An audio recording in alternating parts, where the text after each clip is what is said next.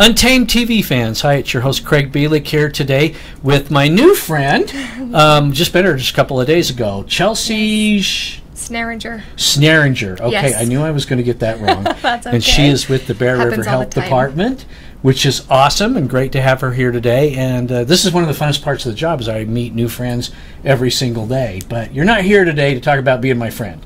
No, You're here today no. to talk about prescription drug overdose prevention. Yes. Prescription Yes. drug overdose prevention. Mm-hmm. Okay, so you and I have been chatting, but tell the folks at home what exactly that is. So what that is we do kind of multiple things to kind of combat this prescription drug problem that we're all facing. We do patient education, so when they go into their doctor, talking to their doctor about the dangers of opioids, which is a medication that is prescribed generally to treat pain. So we do a lot of awareness to help patients kind of take responsibility for their own health, and we also want to decrease the demand of opioids. So we do that by having prescriber trainings and having them kind of uptake the new CDC guidelines for prescribing opioids, excuse me. And then also another part of that is naloxone, which is a opioid antagonist. So what it does is it can reverse an overdose. Okay, I'm glad you said that because antagonist sounded a little strange. It sounded like this is a superhero movie. Well, it kind of is. It's pretty awesome.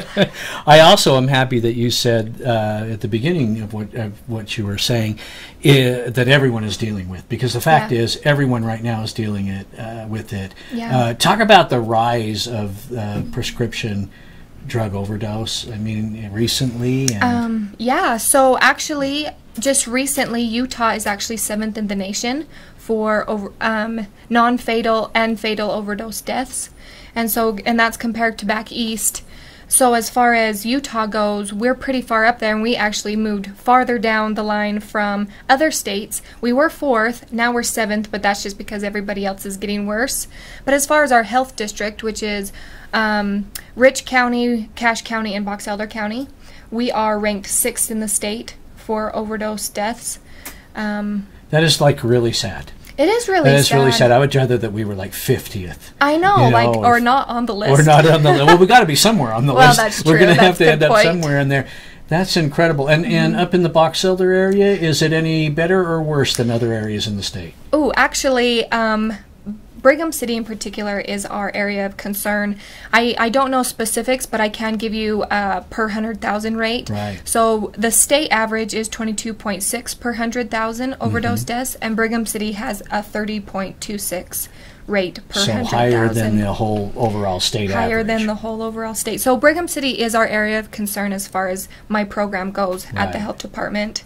Right. For preventing this. So, you know what? Describe, if you can, to me, how does a person know when they've crossed the line of, using an opioid for pain and getting into a situation where they are addicted and possibly at risk of harming themselves? Well, that is a very loaded question, kind of, because it's very different for other people, for everybody. Right. Everybody's metabolism is different. Everybody reacts to drugs differently. Like some people, you talk to them, opioids are like the worst thing ever. They make them feel like crap. They hate them. Right. And others, you say, I took one pill one time and I knew that I was going to have a problem. So it's very, it's scary because it's a risk that we all have as far as pain management goes. But as far as, kind of, I guess when you hit that line of like, maybe I have a problem, one thing is, I do know if you find yourself wanting to take more than is prescribed, so if you're, say, to take 2 every 4 hours, and you find yourself wanting to take 3 or 4 every 4 hours, or more often, or something like that, that could be a telltale sign of a problem. Right, and I kind of sit on the one side. I've only taken them one time in my life. I had a surgery on my nose. I know you guys are out there like going, "What? That's fixed?" Yeah, no, I didn't. They didn't do anything cosmetic to it. I had the deviated septum thing, and I remember taking one and thinking, yeah, I really like this. And the next thing that went off in my head was an alarm that said, you Be stick careful. to that prescription. And so I stuck to that thing religiously. You know, Yeah. there was a taper off thing, and I was tapering off down to the minute. Good. Okay? Yeah. On that. So you think you have a problem, and maybe you do have a problem. How can Bear River Health Department help with that? Yeah, so we actually have a substance abuse division. So we are the substance abuse, what's it called? The local substance abuse authority. Okay. Is what the health department is. And if you feel like you have a problem, we have support for families, we have support for individuals. You can come into the health department and you can do what we call an episode of service. If you just feel like, oh my gosh, maybe I need to talk to somebody about this. Right. You can go into the health department. One of our counselors can get you in as soon as possible. That day is what we really shoot for. You can sit in, you can talk to him, you can talk to him about maybe you do have a problem, maybe you don't. Here are some tips for you, some things that we can help you with, and that is free of charge. Okay. So that's something. So they can get a free assessment and get kind of an opinion. Yeah, If maybe exactly, they have a professional problem, and then opinion. sort of steered to the right direction to get some help. Yeah, and then they can enroll them in treatment if they feel like it's a big enough problem. That's something that they want to do. So, Chelsea, how long have you worked for the health department? I have worked for the health department almost 2 years.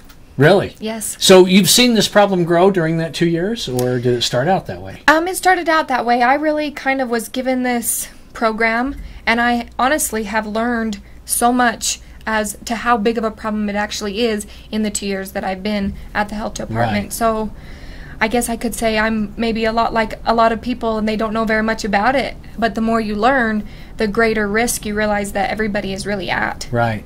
Well, suppose you're out there and you're watching and you're an employer or something like that, and you're thinking, I need some material. I want to make sure that my people understand that this is a problem and that there are resources. Can they come into the health department and get some free stuff? Absolutely. And we've done a lot of work recently with a lot of the health clinics within our health district, getting them materials to be able to give to their patients, and work sites or any company or anybody really can come and get any kind of resources that they feel would be beneficial to them or to their employees or anybody in their family. We are so open to any of that at the health department, and we want to help everybody and anybody. Right, and I know the way I've met you is I work with Brigham City Community Hospital, and you guys are getting information out to the hospitals and trying to work with them to make sure that our patients are educated and that they know of your resources too. That's pretty cool. I mean, that's a really good thing to do. Okay, so let's get down to the nitty gritty. How can people find out more? What's your website? brhd.org. Okay. And what hours are you guys open? We are open Monday through Thursday from 8 in the morning till 6 o'clock at night. And then we are open on Fridays from 8 in the morning till 1 p.m. Okay. And phone number? Can you remember that? 435-752-6500. She's good. She didn't know I was going to ask that question. No, I didn't. You can tell that. It's 792. I think it's 792. Right. 792-6500. Right. So if you're watching out there and you think you have a problem, or you think you might know someone who has a problem, and you don't have to live in Bear River or Box Elder County, these guys are available for everyone. Yes. Steer yourself their way and get some information and get some help. I've got Chelsea right here, my new friend. Yes. This is just awesome. Thanks for watching Untamed TV with Mr. Craig Bielick. Call me that from now on. And Mrs. Chelsea Schneringer. Yes. Okay, golly, I thought my last name was hard. I know. That's what she came on TV today, folks, was to be abused. That's what she did that for. Yes. Thank you for joining us. Thank you. And thank you for trying to help us with this big problem in our community. Thank you. Yeah. See you next time.